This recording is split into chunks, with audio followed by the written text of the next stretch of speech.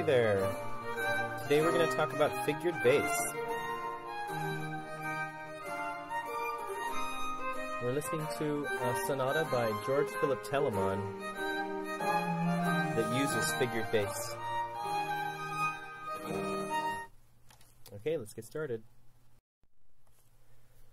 The numeric symbols that we've been using to indicate chord inversions, like 6 for first inversion and 6-4 for second inversion, these numbers have their origin in the practice of figured bass.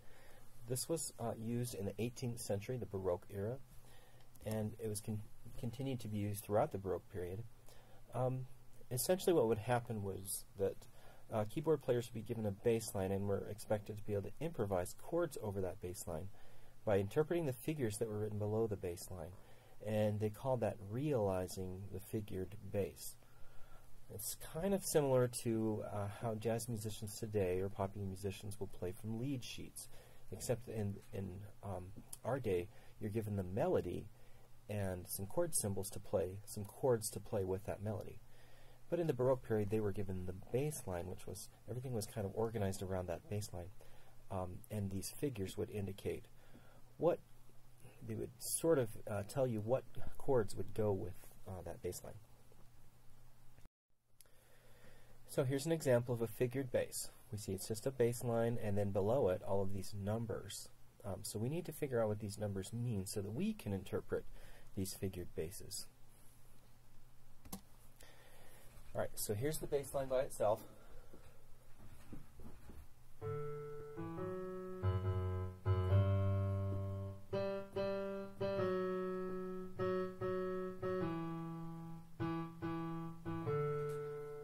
Here's a possible realization of that. It doesn't have to be played exactly this way, but here's a realization that interprets those figures.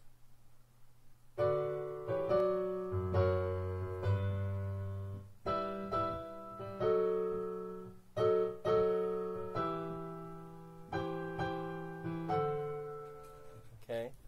Alright, so keyboard players at the time would need to be able to create that harmony from bass lines.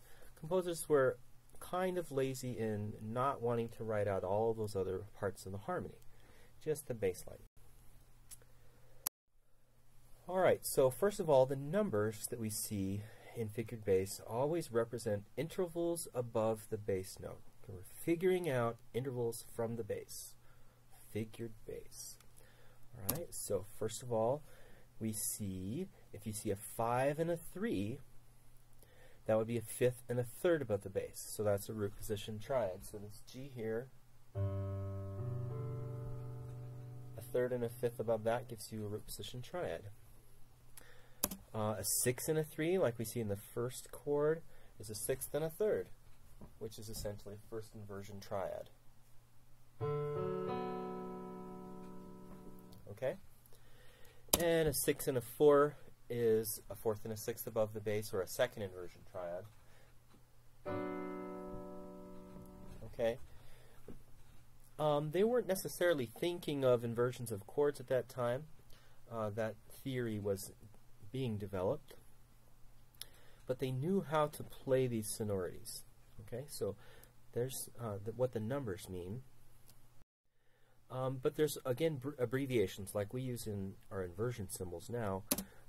If you just have a 6 by itself, that indicates a first inversion triad as well, and it's implied that there's also a 3rd. So if there's not a number there, it's probably 3. So here I just have there's the 6th, but there's also a 3, so that's a first inversion triad, e.g. B.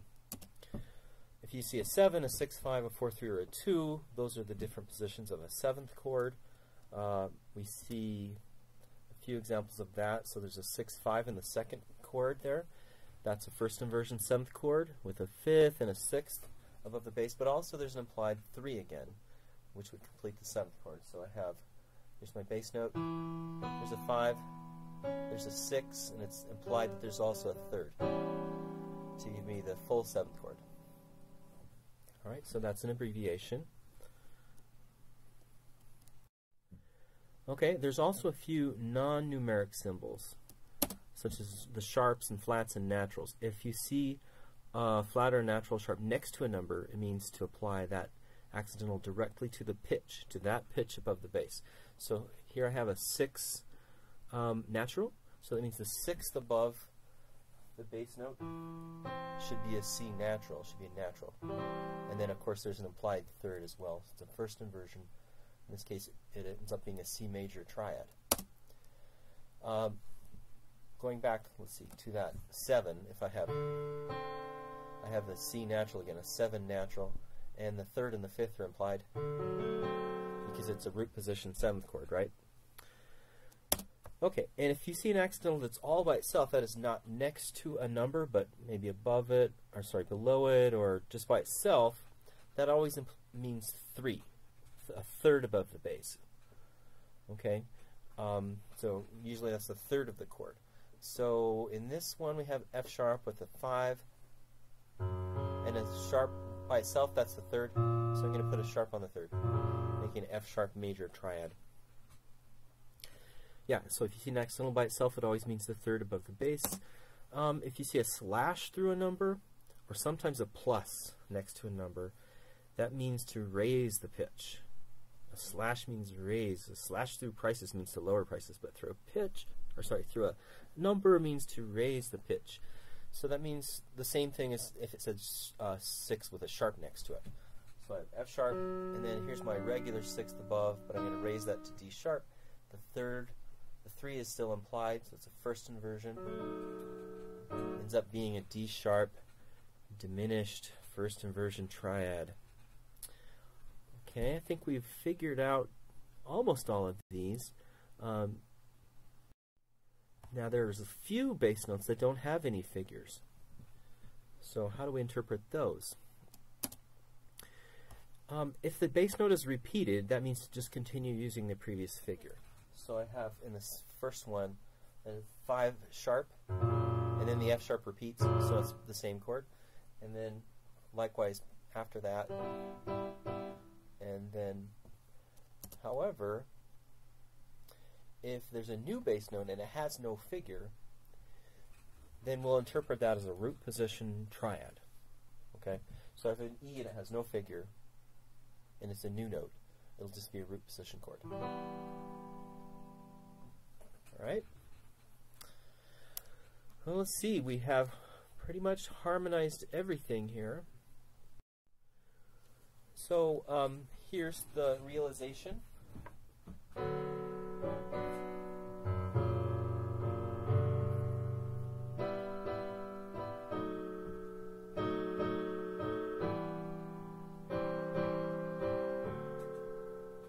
Okay, and if that weren't complicated enough, the keyboard player is going to also want to space out those triads. They're not going to all be close position. He's going to add octaves, he or she, and some of the notes are going to be doubled. They're going to do essentially 4-part voice leading. They're going to improvise it. It was a complicated job.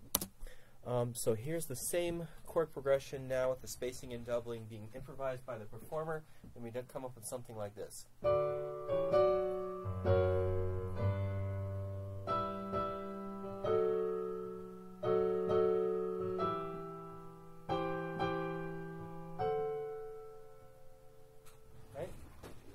So that's the job of the Baroque keyboard player, was to improvise or to realize figured bass symbols. We're going to use figured bass symbols also. You'll have exercises where you have a bass line with figures, and you'll need to do voice leading and spelling and chord progressions over that bass line. You won't need to have to improvise it on the spot, but you need to be able to interpret the same symbols and essentially realize these figured basses. Okay, I think that's it.